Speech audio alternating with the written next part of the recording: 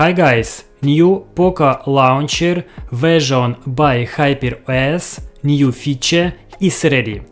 In this video I will show how to install new feature and uninstall. Subscribe my YouTube channel TechnoSmart. Let's go! Install new feature. You need install new Poco launcher today. Click and update. Download a new version. My Telegram TechnoSmart, link will be in the info box and comment. Install OK. Testing.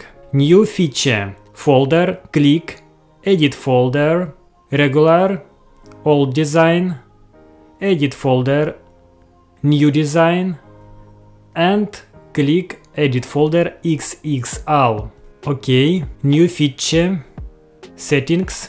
Don't show text. Click OK. No text icon and no text folder. You need activate, click off, apply, it's work text. Next new feature. I go settings more, I go bottom, show memory status, activate, I go top right, all RAM and plus virtual RAM. This new feature. Write the comment how new install. I wait a new feature, new update. Today update by HyperOS. I testing Poco F5 and Poco X3 work is good.